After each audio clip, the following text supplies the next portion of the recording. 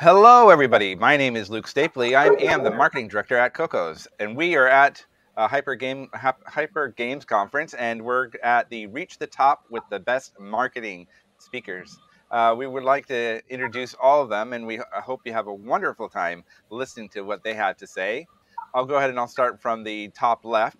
We have I'm going to try to get this right. Vladislav Ladizhenski. Quite good enough, or just Close Vlad. enough. Yeah, Vlad would be great.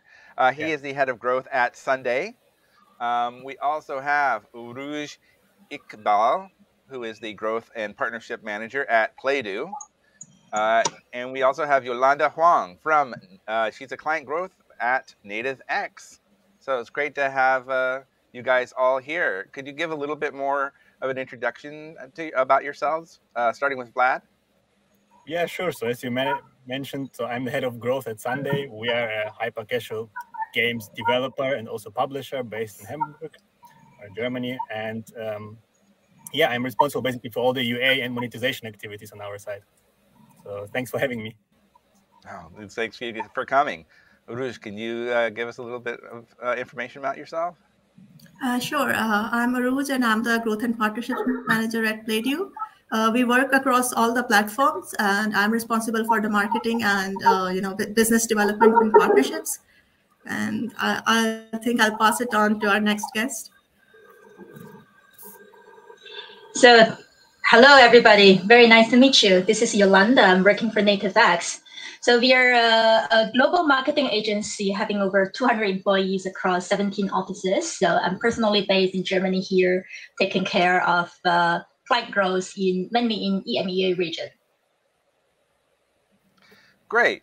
So let's kind of get into what got you into the marketing of casual and hyper casual games, because not only do we talk a lot about hyper casual games, but there's also a couple of casual or a little bit more formatted hyper casual games. But I mean, like that, what got you into this, especially with Sunday? Yeah. So honestly, for me, it was, I think, the fast pace. I think there's no other game genre where within a year you would have tested so many different type of games. And each of them has their own individual KPIs, challenges, and things that you need to take into consideration. And sometimes also learn from scratch, basically, like what do you need to look for. So that was the main reason for me to join Sunday, I would say. Well, that's great. And now, Urooj, you've been doing both hyper casual and casual games. So what got you into this? So like gaming has always been like a very interesting field for me. I wanted to get into it, and especially if you look at hyper casual games, I think it's a real test for marketers, because the time period between actually making the product and shipping it and to the product at life, it's really short. So you have to make very quick decisions and have fast thinking processes, and even your team has to act quite fast if you want to make a successful title. So this is something that I think is a test of my skills also, and gives me a great chance of learning. And is this something a little bit, I know both Vlad and Yolanda are in Germany, but you're in Pakistan. I mean, is this something a little bit, I know with like Germany, we've had many companies who have been doing this for many, many years. Pakistan is probably one of the newer groups that are starting to get into the industry. Is having that new opportunity helping, or is it something that is seen as a hindrance for you? As a marketer, I think, yeah, there could be problems because people are still trying to understand the industry. It's still emerging, gaining experience. But otherwise, I think the developers are doing good work, and Pakistan is predominantly a hyper casual and mobile market. So like things are improving, and more people are coming into the industry. Yeah, I'm seeing that Pakistan is starting to grow very well, and I think a lot of people are excited to see where it goes. Yolanda, you're working with Nativex. I mean, is this kind of what you've been doing for a while? Forever. I know, forever. No, but I kind of like I had a long history in the marketing for games, not limited to casual, hyper casual games. So 14 years ago, when I graduated from with an engineering degree, somehow I decided to join a game company. But back then, it's like MMORPG and all those stuff. I was doing marketing. It's like really old school ways, booking out the banners of this gaming website and forum and all those kind of things. And then I changed to the second job, which was the DSP. It was eye-opening for me to know that everything could be trackable, and I'm really in love with it. And ever since then, it's always like marketing and games, and it's just ups and downs with the industry. When casual and hyper casual become the core that we are talking about, then it's mostly we are we do everything around the general. Yeah, as someone else who has been in the industry for a long time, I mean, it is interesting to see the growth that is coming out of these new kind of genres like hyper casual games. I mean, I know for both you, Vlad, and Urooj, you haven't been in the sector for maybe less than 4 or 5 years. I mean, what are some of the challenges that you think marketers need to prepare when they're just starting as someone who's kind of already kind of setting yourselves in the hyper casual space? I'll ask Urooj first. Yes, so it also depends that as a marketer, since if we look at our market, the industry is really new, and even the new people coming into the industry, you need to know games. Like if you don't know, it becomes really tough for you, and you also need to track so many things, and it's a kind of a hectic job if you don't know what you are doing. There's a lot of things involved. You start from ASO, ads, and reviews, and all the analytics data. All of these things have to be managed, and especially if you are working for smaller studios, then you don't have such big teams.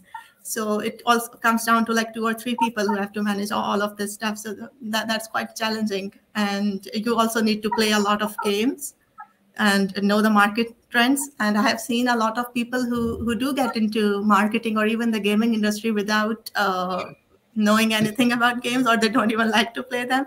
And it actually creates a lot of trouble for them.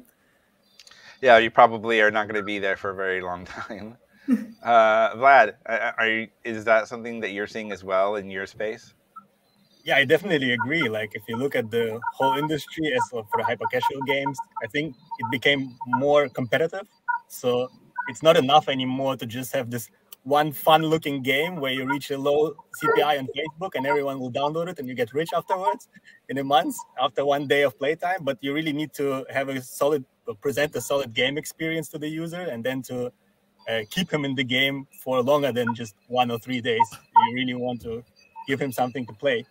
And then also, if you look at as overall, I think the whole market, the biggest networks are now more self-optimized. They have their own dashboards. They improve their dashboards and the API, source bidding, and etc.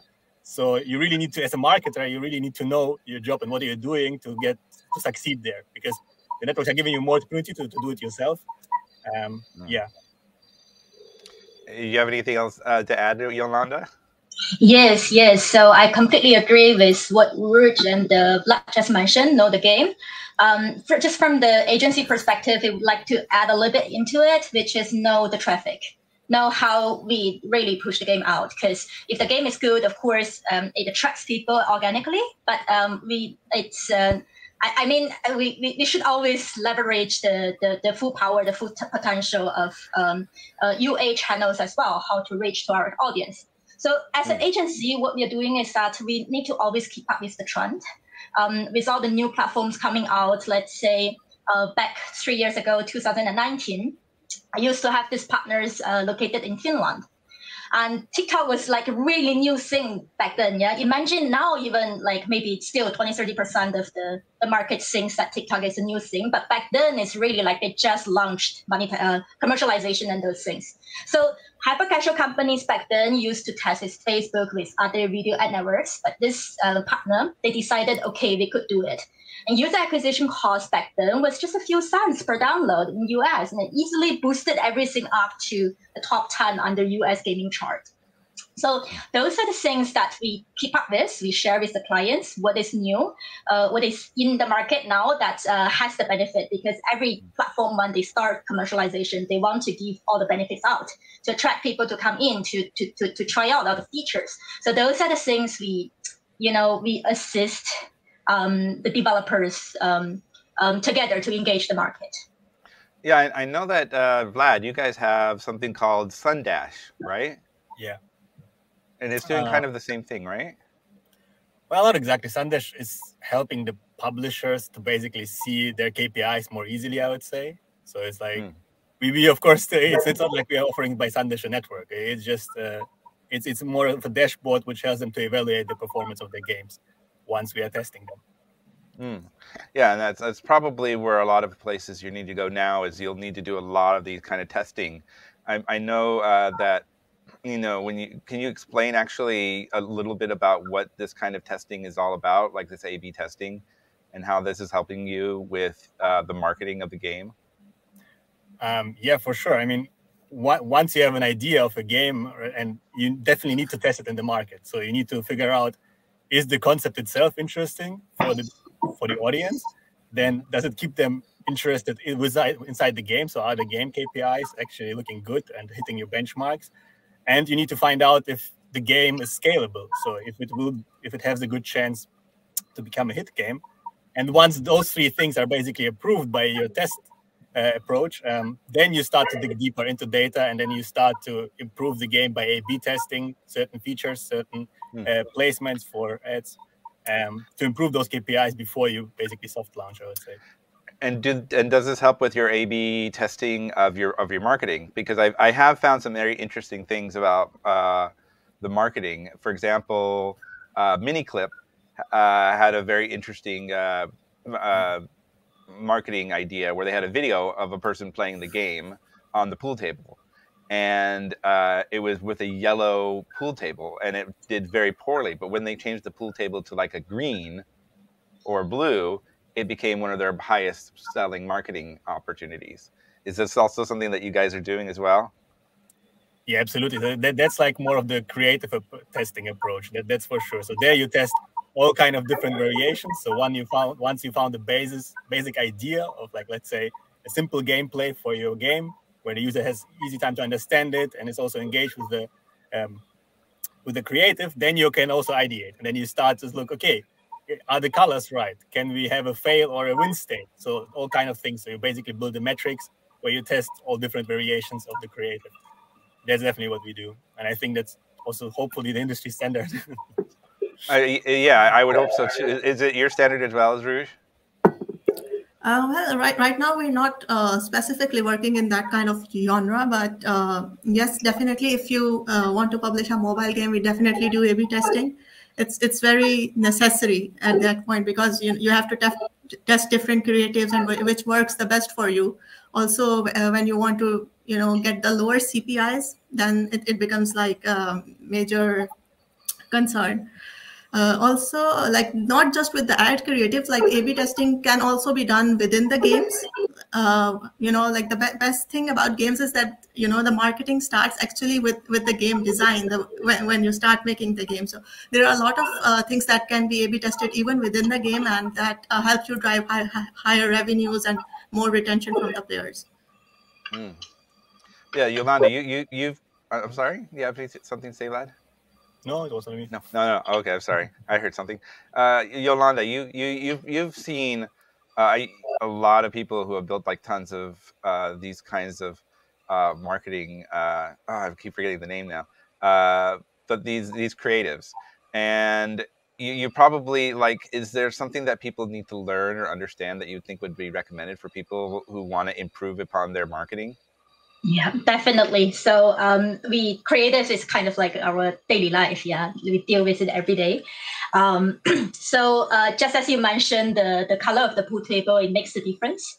But before, where to start with, right? Sometimes my client asks me, okay, so what should I test? Should I test green versus yellow or what? So that depends on your audience. So let's say, for example, the example just now, blue and green works better than yellow for a pool table audience, the mainly male audience.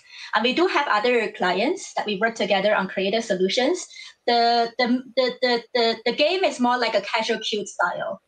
So the main targeting audience is female, and then purple and pink works much better than the other colors. We already know from the beginning. This is already a proven fact. So that's one. We do have a starting point where to start test. Number two would be, I would say, try to break down the gameplay into elements that can be iterated upon, depending on the user engagement with it. Yeah. So don't A/B test with too many elements. So don't A/B test with too many elements at once, because it will make the analysis super hard, like both complex and inaccurate. Yeah, so like what you're saying is, like, if you have one type of gameplay style or something you do in the game, don't have multiple ideas of all of it at once. Try to stick to just this one gameplay set that That's people right. can, oh, that I understand it. Oh, this is fun, and then try to implement multiple creatives from that. That's very good. Do you feel I found that it's very interesting, because I have seen a lot of different types of creatives that have been pushed out lately. I've seen some that are cartoons. I've seen some live action role playing with some of the Eastern European kind of companies.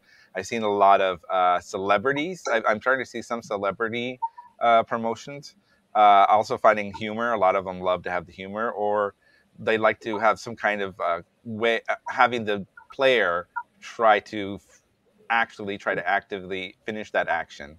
Have you found that these are probably the best things to do as a marketer? Have you found that there's new styles that are really making wins happen, Urooj? So like previously, there was a trend of just showing the gameplay, but right now I think I have also seen celebrity endorsements in the ads.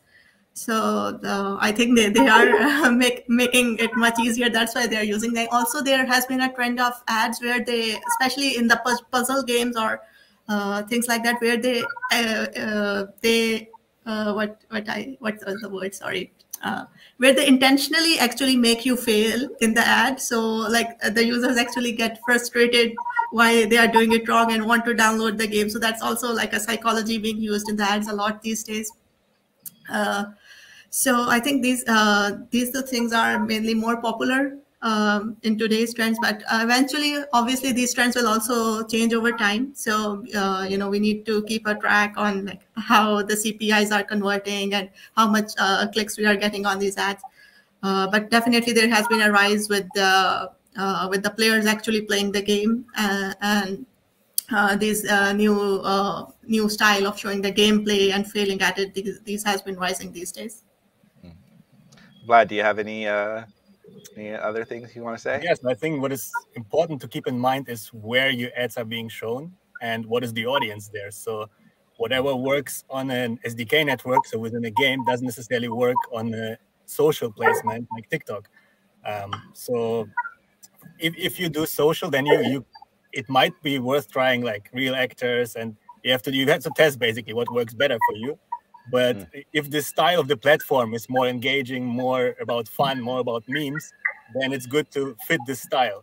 And if you are scaling, let's say, on SDK networks, then we still see that the gameplay works the best. And also there you have to keep in mind, like, what are your sources? Where are you actually getting shown? Because then if someone plays a racing game and then you do a racing game style of creative, the chances are higher that you're going to have higher conversion rate, basically. Yolanda, do you have anything to add? Yeah, to be honest, it's such a huge topic. I just had earlier in the morning a solo speech about it, and I couldn't squeeze all the tips in for in the half an hour. But just to add on to what Vlad just mentioned, he mentioned about where your ad is shown, who your ad is showing to, right? And what I could add into it is, for example, talking about the content style. Let's say either you mentioned humor, you mentioned cartoon. What we are seeing is that live action sitcoms is definitely in the trend, especially on the social platforms. And then voiceover, like broadcasting. it's also a cheaper way, like, I mean, more affordable way of how you add a human touch into your creatives to give it a higher CTR and CBRs. Yeah, I have been seeing that a lot of these commercials or these creatives that I've seen lately that were doing okay have now come back again with kind of a voiceover behind it. Or I've seen that was a big hit a while ago was people actually playing a game and then talking about what actions are going on during the gameplay. Exactly. Those are the types that's really driving performance.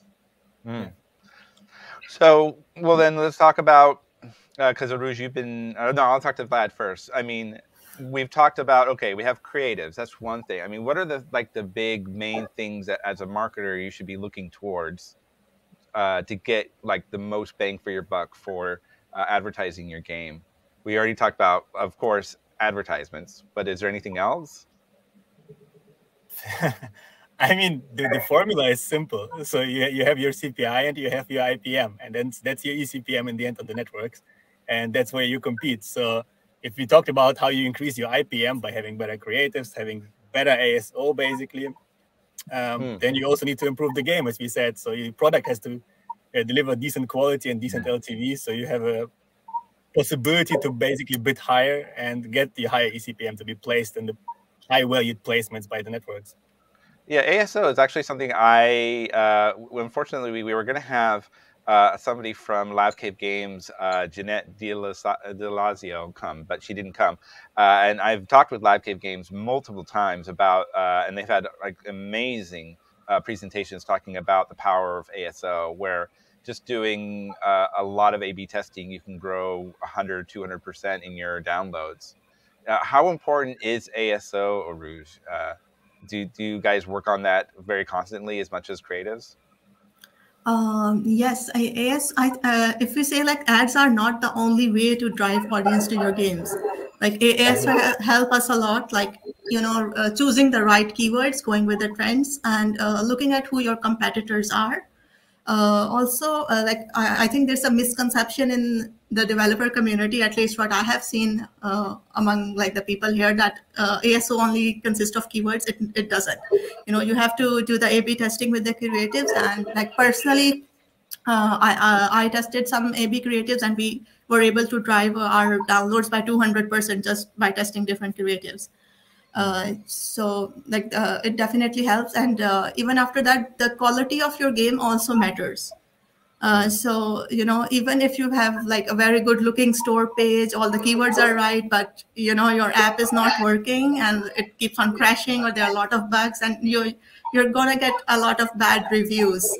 Or even if you make like wonderful ads and your gameplay is not actually like that, and I have seen a lot of reviews where people come and say like your ads are fake, your games has too many ads. These complaints actually add up, and then drive your app quality lower. You start getting bad reviews, and then your CPIs are automatically going to get higher, and your creatives will not work.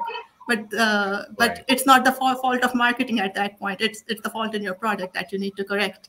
Yeah, that's something that we'll probably talk a little bit in another talk. We'll be talking a little bit about keeping the engagement going, which I think is not as much of an issue for the marketer, but definitely the next stage. I mean, as a marketer myself, it's always our idea is that we're supposed to make the front of the house look beautiful and wonderful, and people will go ooh and on. They want to come in and see what's going on inside. And then after that, it's the rest of the. You want to make sure that that definitely works that definitely works in the initial stages, as long as no one knows what's inside the house. Once the things inside the house come to the front, there's a lot more of things that you have to deal with. Oh yeah, and that's another problem. I mean, but Yolanda, I mean, is there anything else? We've just talked about ASO, and we also talked about creatives. I mean, is there anything else that a lot of marketers are missing that they should start to be focusing on? Well, I mean, ASO is not really our business focus.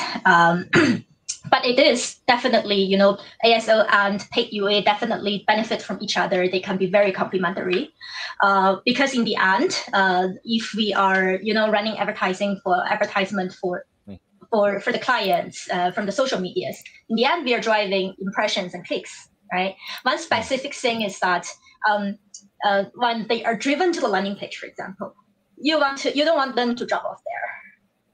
We would like to improve the CTR as much as possible in that sense. And can you give us an example of that? Example of dropping off on the landing page. Yeah, having a good. Okay, I can throw in an example, but it's from quite a few years ago when I was heading the UA of a product by myself. So what happens is that that was already back in 2015, 14, around that area.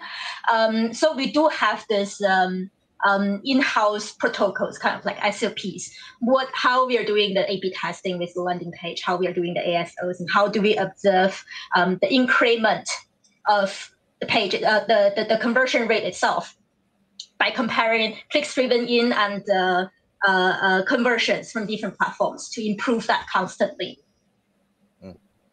Oh, I see. Okay, yeah. So you probably going back into the ASO kind of idea, because I know a lot of these are going to be, the landing page is probably going to be their app store.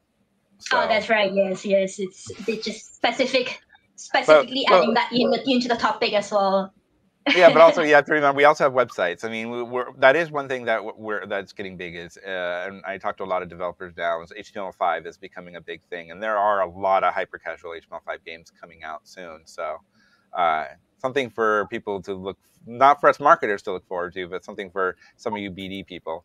We can go back to Vlad. Vlad, I mean, I'm trying to think of what we could ask next. By the way, if anybody in the audience has any questions, go ahead and leave the questions there, and hopefully we'll have somebody will send these questions to us, and we'll have it answered. Going back to ASO, so additional to the ASO topic, I think also it works the other way around. So if you need to, you set up a certain expectations by your creatives, so you need to fulfill them by your presence in the store. So you cannot have like a cinematic trailer with the highest CTR rate, but then your conversion rate will not fulfill it, so you still end up with a low IPM.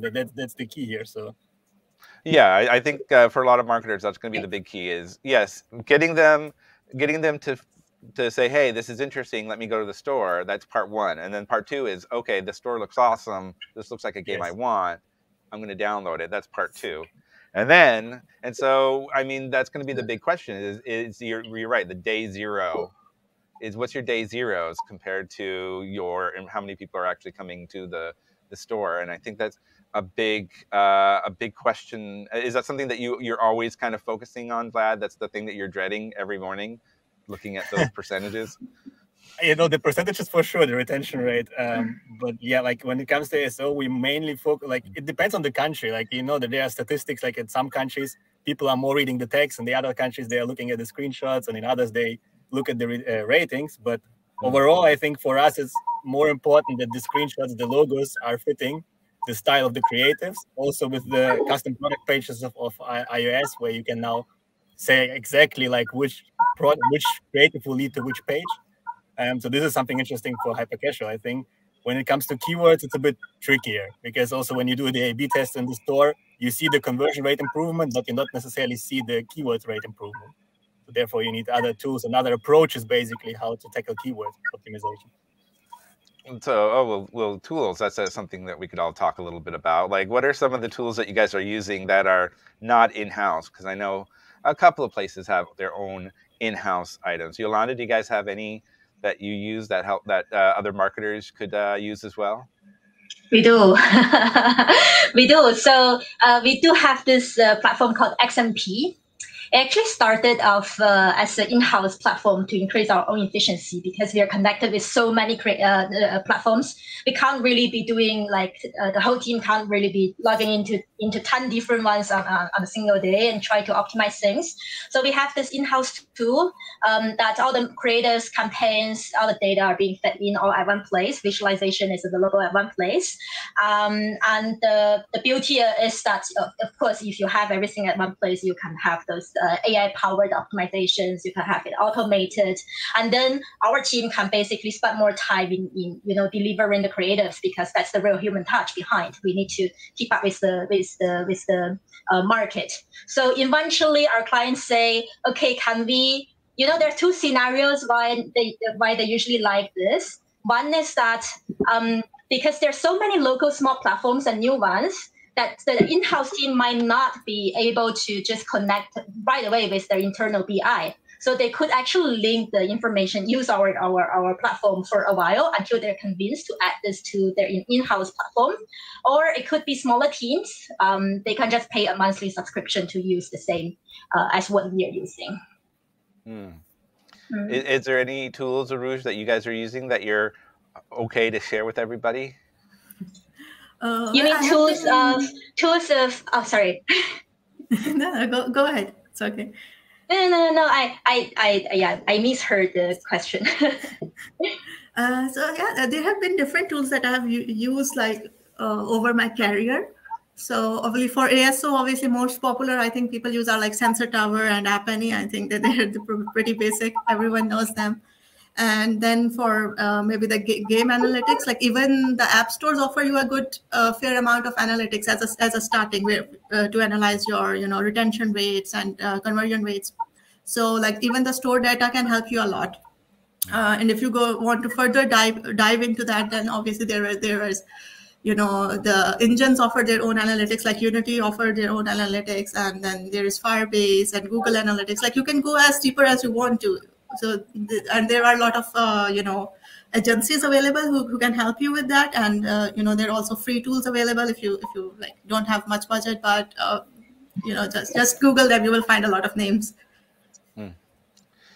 Oh, Vlad, you guys probably have some great tools as well, right? Yeah, like as a part of Apply Group, we are kind of fortunate that we have quite a big tech stack behind us. So we do have our own MMP, just track, and where every data comes together from monetization sites, from the stores, from the game performance, and also from the UA. So we don't need to rely a lot of third-party tools, to be honest. And also, like as you said, we have Sundash that we built to extract some data from the stores and so on. And also on the other side, we have our own in-house network. So we are really like focusing. We believe that if you need a certain tool over a long period of time, it makes sense to invest the time and then build it yourself rather than to outsource it and pay for the external partner. Yeah, that was something I found when I was doing research on your company. I think Sunday had some very interesting tools that they were giving out for their developers. It seemed to be a very interesting aspect, other than all the human love for each other in your promotional videos. A lot of love for each other. Which I found. But it is interesting that you guys, we've talked about ASO and we've talked about creatives. Nobody talked about social media. And that is something I'm very big into with our company, because our products are free. So there's not really a lot of opportunities to advertise for it. So a lot of social media is how we promote our properties. I mean, do you feel, especially with hyper-casual games, do you feel that it's necessary to have social media? Or do you think that maybe having your company and having kind of like, we know, like Voodoo or other ones that...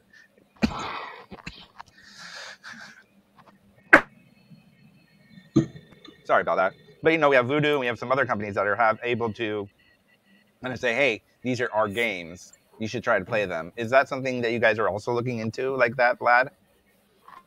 It depends on the goal. I mean, it does definitely make sense to have social media channels for whatever purpose. Like it might be PR, it might be for hiring. But when it comes to actually buying users, that's a bit of a different topic. So like you need to actively run the channels if you just want to do it organically, basically. And then you need someone who is like taking care of like what does the user want to see, and then you build brand. But when it comes to just literally UA, so from my perspective, it's more about, it's a great opportunity to test things because you have such a great audience and great targeting. But afterwards, I still see the best scale on SDK networks, to be honest. Is that the same thing with you, Urooj? I mean, I've seen some, you've used it a little bit for some of your games. I would agree with Vlad here, like especially in the hyper-casual genre. Like, yes, you can make your social media presence, but most of the user acquisition would come through ads, rather than people would prefer to follow a AAA game rather than a hyper-casual game on social media. So yes, but it's a digital age, so it definitely makes sense to have some kind of presence on social media, especially if you are aiming to be a brand in the longer term. So yeah, like, you know, everyone is on the internet, so you should also have a presence on the internet. That's like the main line. But like hyper casual conversion is not mainly driven by social media presence. It's mostly through your creatives. Yolanda, you look like you're bored and want to get to the next question. No, absolutely not. No, I'm eagerly waiting to add things in. Oh, go for it then. What do you have any other extra things? I mean, of course, I completely agree with it. Like, if we're talking about the UA purpose, it's provided the relatively thinner margin on hyper casual titles. It might not make sense, but I do see that, just personally, I do see good cases in the market, like a hyper casual publisher. They run viral TikTok accounts, not around a single title, but around a character. So once this becomes viral, basically it sets the foundation that they could use the same character to continue with other titles or with even heavier hybrid ones. So I think that's a pretty smart idea. That is, yeah, having kind of like a mascot for your company and then using the mascot to promote. We do have a mascot ourselves, and I like to use them to promote our videos. So it's actually a very good marketing strategy. But let's go back to you, Yolanda. Let's talk about bad. What are some of the typical mistakes that you see that some people take when they're building their marketing that takes them on the wrong journey up that mountain of the best marketing? Right. So we do have. Well, I mean, I can't say, you know, it's not correct to say that we make mistakes in those things. But you know, from time to time, we have clients saying, okay, can you help us take a look at our account and see why we can't achieve the same result with yours, right? Even some clients would run parallel and compare the results and see, why are you achieving better than us? So usually what we are seeing, especially for less known platforms, it's either that the deeper ones are not being properly tracked and optimized. That's actually the killer. Or it's the lack of, it's the ad fatigue, basically. So they are not updating the creators soon enough. So we can see that, so the best practice, what we usually recommend to our clients, for example, for social media, especially TikTok, where ads saturate super fast, it needs to be at least 5 to 8 sets of creatives per week for minimum budget, for basically just the budget you want to make this campaign learning work. If you increase your budget with scaling and everything, we actually recommend you getting higher amount of creatives. So that's the amount of creators and the iteration. And then there could be also that it's an old style of creative that you're just trying to make a sales pitch. You're not really following. It's not really following the trend, basically. Yeah. So and then it could be the rhythm as well. If you create the eye-catching moment, the conflicts already in the first 3 seconds or 5 seconds, depending on the region you are talking about. If you are already giving the full story background within the first 10 to 15 seconds, and then continue with what you really want to pitch, right? And then there are different ways of pitching as well. The usual mistake, we see a lot around localization and culturalization. So my European clients, for example, they want to increase their presence in Japan, let's say. And, you know, you can't just say, okay, we find the local actor, local UGs, local actor to repeat the same kind of a storyline would work. It doesn't. So there are tiny differences. How what kind of benefits really motivate the user to download in certain culture. So those are all the common mistakes that we see.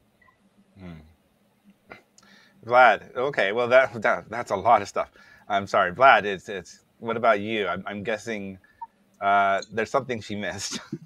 I don't think she missed something. I think it was a good micro perspective. I would rather answer it from a more macro perspective, where I would say, like, as I already mentioned, I think the most important mistake that you can make is that you're not building your own tech stack from the beginning, but you rather rely on third-party dependency and this sum up all the time.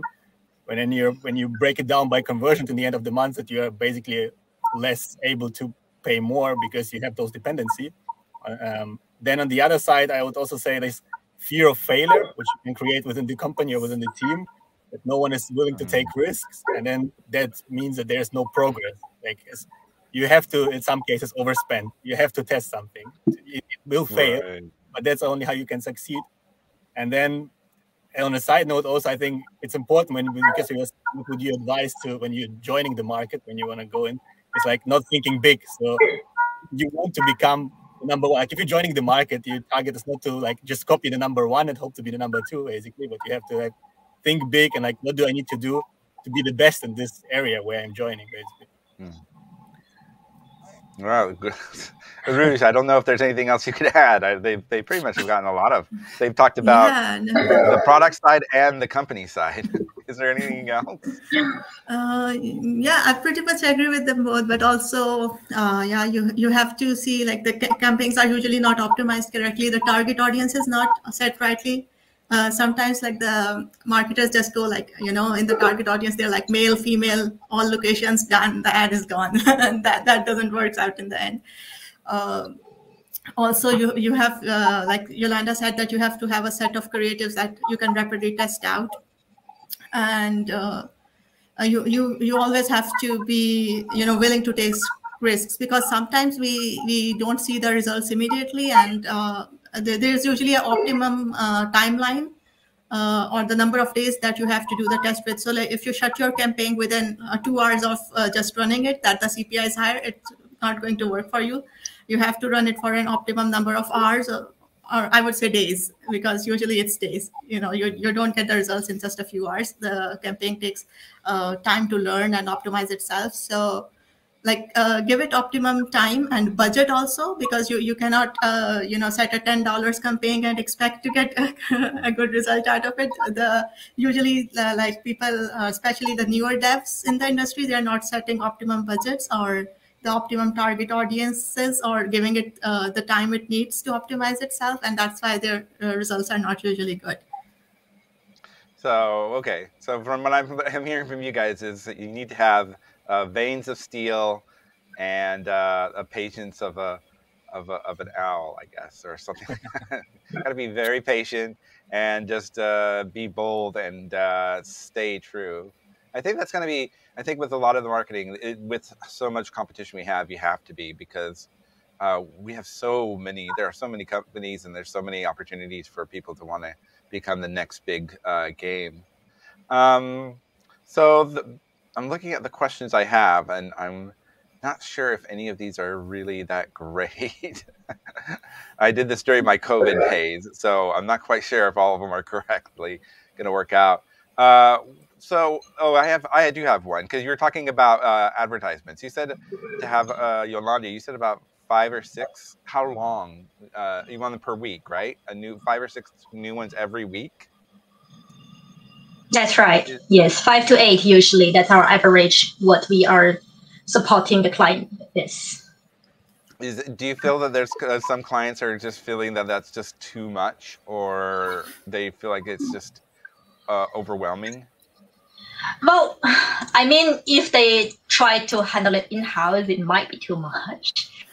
But this is something that really keep the performance up.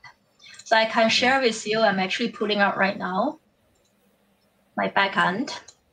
So for this campaigns, when it runs, so for this specific campaign, when it runs, the creative is at a optimal level.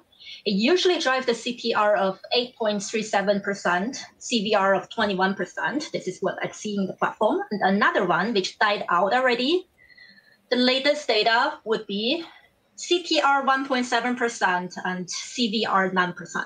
So it's a huge difference, you see, if you multiply the data. So depending on the platform, I mean, of course, with SDK networks, you don't have to keep updating your creatives all the time. But if it's TikTok we are talking about, people it gets saturated. So the engagement goes down. We don't want to see that.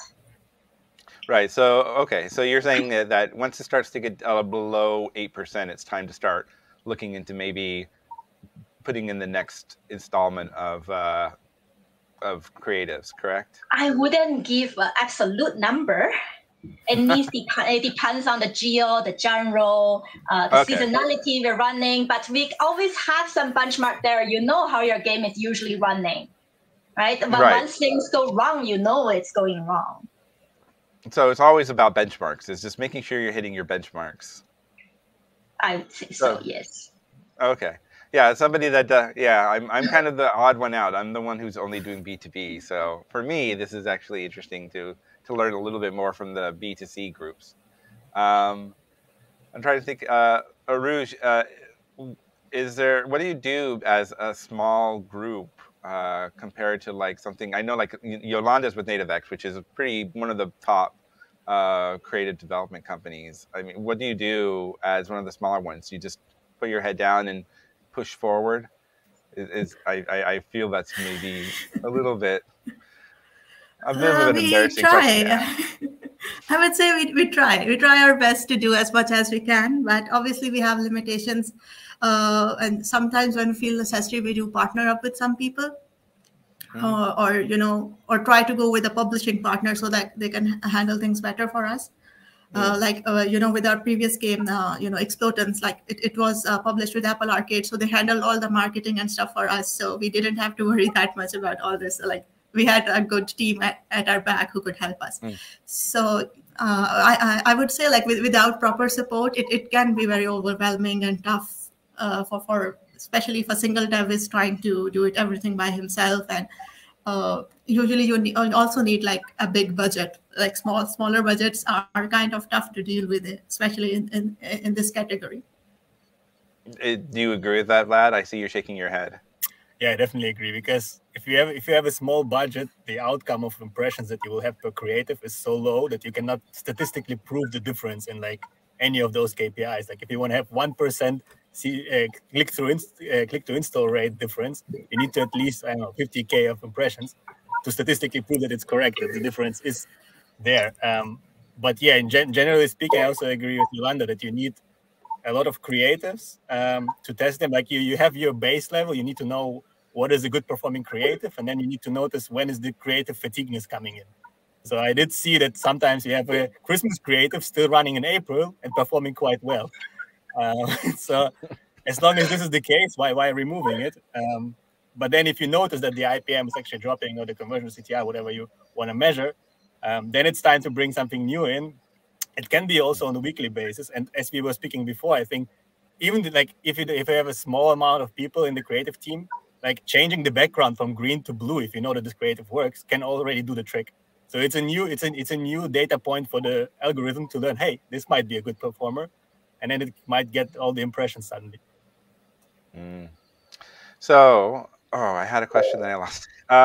We're getting down to the last 5 minutes, and so I'd like to do a little game I like to play when we're getting close to time, and we've gone through most of the questions I had. Is let's ask your other people in this group.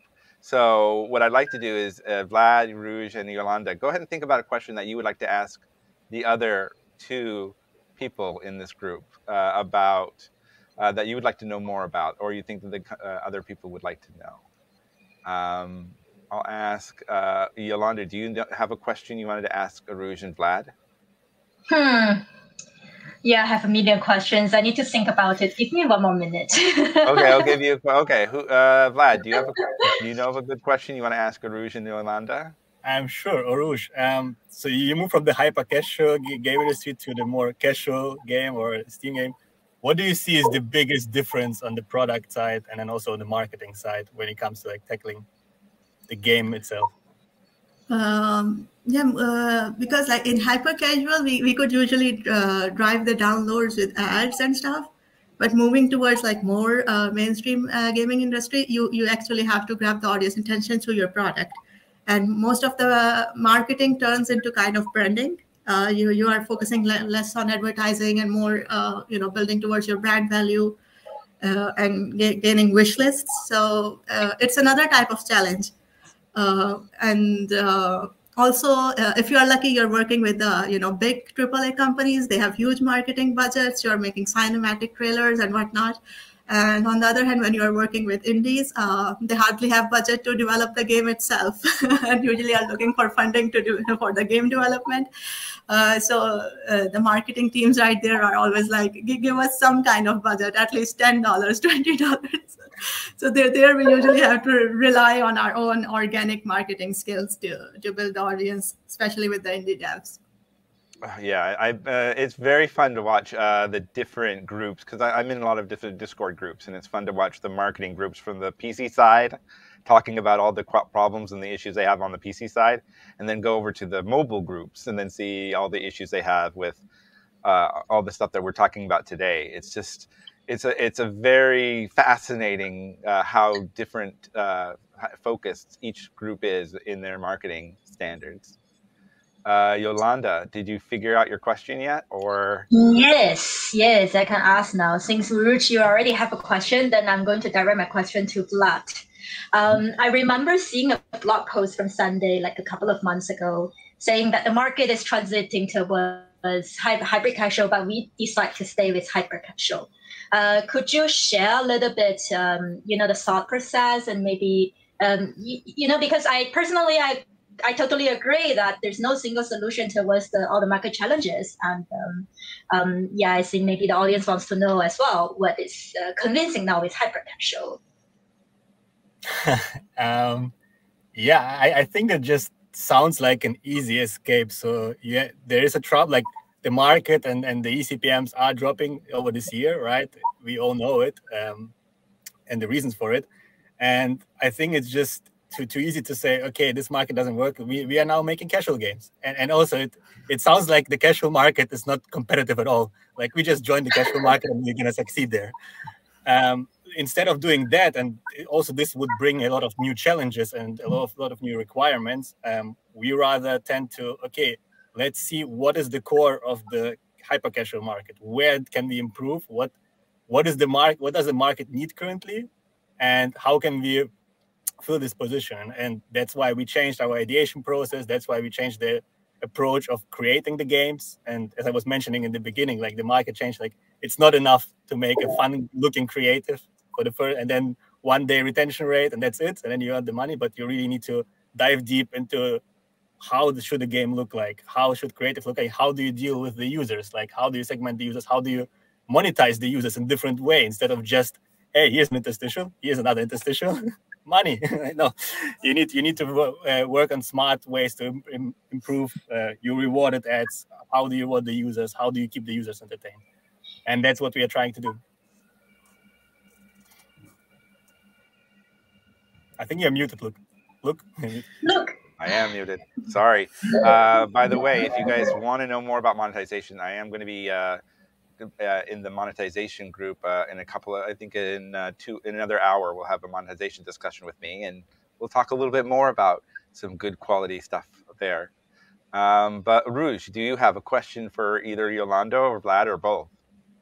Yeah, I would like to ask both of them. Like, recently we see that the mobile market usually started with endless runners going to hyper casual. These days there's a trend of 3D hyper casual games. So what do you see that would be the most trending thing in the coming days? Like, do you have any personal guesses or a trend that you're looking forward to?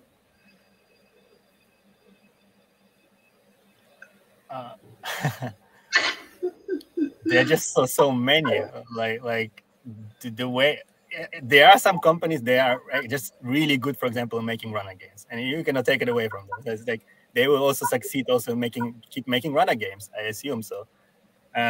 But if you look closer into the market, there are definitely like trends that you can see that the users are playing more like, I don't know, FPS, for example, is decreasing rather than crowd games are becoming better. Or recently we were focusing on aiming puzzles because we noticed that aiming puzzle market, the last big game was published like more than 1.5 years ago, but it still is considered, I think I would say, as a cash cow. It brings the downloads, and I assume it also brings the margin.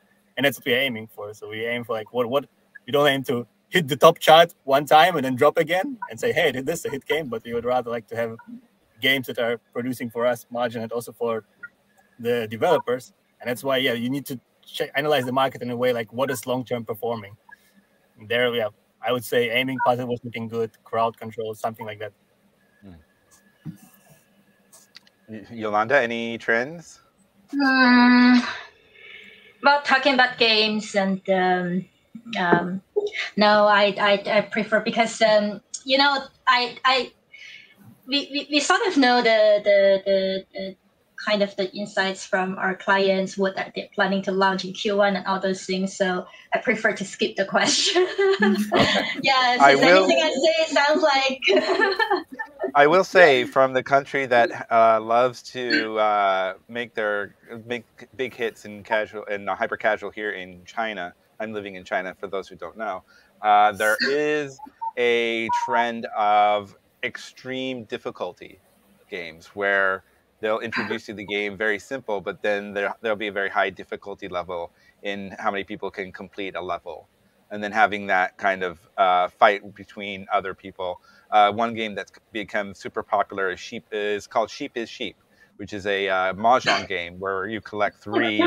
Yes, Yolanda probably knows this game. It was built with our game engine, but you collect three different mahjong tiles. But the problem is they're so hidden inside each other. Multiple people will lose multiple times. I think I played it for 3 months and only won one game. So that's how difficult. And that kind of game became a huge hit during the summer and fall of China. So that's something I will give as a tip for you guys. Try something with extreme difficulty, but with huge rewards. That seems to be a big thing going on in China currently. So, but I think that is it. We are done with this event. We want to thank everybody here for coming on. I want to thank Vlad and Urooj and Yolanda for coming and sharing what they have to say about marketing. I hope all of you learned a lot about marketing, and this will help you to get moving forward. And if not, you can always contact most of these people I saw on LinkedIn, and so they're always great. You'll be able to talk to them if you want. I hope you guys will accept some invites, and I hope that everybody here will have a great time and make a lot of good money in the future. So that's it for this time, and we'll see you guys on the next conference talk. Bye.